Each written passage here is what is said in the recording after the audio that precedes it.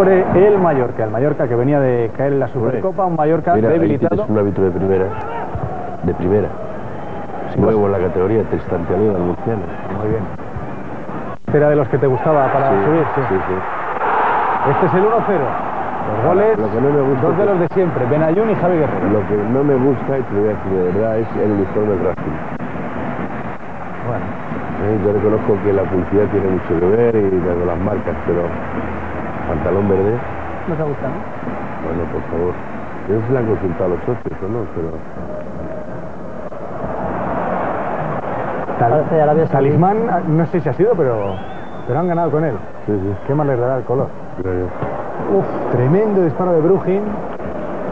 Pasa que tal funciona eso. La verdad es que siempre estuvo muy tapado en el PSV, es algún año excelente que hizo. Pero a mí parece un delantero... En la Supercopa contra el Madrid prácticamente no se le vio a él. No, bueno, hizo el gol. Bueno, hizo en la vuelta, Mallorca, sobre todo. En la ida no se le vio. El disparo de Toni González. Lo rechazó Ricardo. El Racing es que prácticamente no tiene demasiados jugadores nuevos, así de relumbrón. Sí, los dos que han marcado son, no sé si los dos mejores de la temporada pasada, pero casi. Debutó Colsa en el Mallorca, por cierto.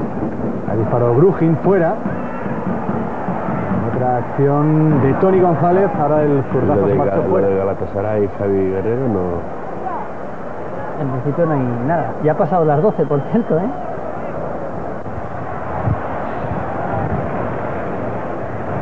Cuando traigamos alguna noticia significativa, por supuesto que la comentaremos, pero no cabe ninguna duda.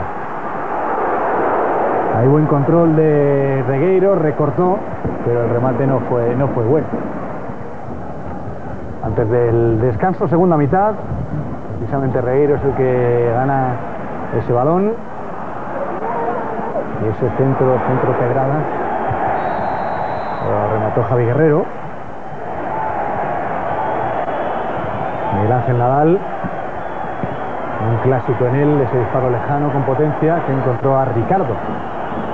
Una de las pocas novedades del Racing. Sí. Era con la llegada, ¿cómo se llama el americano este? Del United. Tim Howard. No tenía nada de sitio. Hoy han perdido, pero ha hecho un partidazo, luego vamos a ver algo de él. El 2-0, buena jugada de Morán y marcó Javi Guerrero. Buen recorte en el área ahí, la media vuelta. Está Peterman. Ahí está. Y en el palco, o sea, afuera, ese pope del Racing. Entre el público. Muy bonito que ha hecho Javi Guerrero. El gol con el que ya sentenciaba el partido, porque además el público no tuvo miedo, porque el 2-1 del Mallorca llegó muy tarde, no aquí. Ahí se adelantó Neru a la llegada de Pereira. Quedaría muy tarde el gol del Mallorca. No habría tiempo para más. El equipo de Jaime Pacheco, cabezazo de Bodipo, que despejó Leo Franco. He salido por Javi Guerrero y la verdad es que el Racing llegaba mucho y muy claro al área del Mallorca. Tremendo ahí lo que hace Eto'o. Un Eto'o que se ha quedado como Gary Cooper en este Mallorca casi. Es que la marcha y bagazo es lo que rompe al equipo.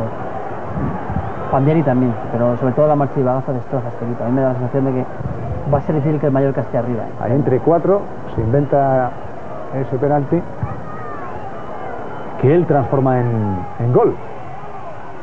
¿Penalti, Joaquín? Pues yo creo que el defensor tocó el balón, ¿no? ¿Sí? Sí, tocó el balón. O sea que no es penalti para... No era penalti, no. Pues son jugadas muy complicadas para los árbitros de poder ver perfectamente, ¿no? Ese remate de Bodipo lo rechazó Leo Franco y poco después se produjo el final. Esta victoria del Racing sobre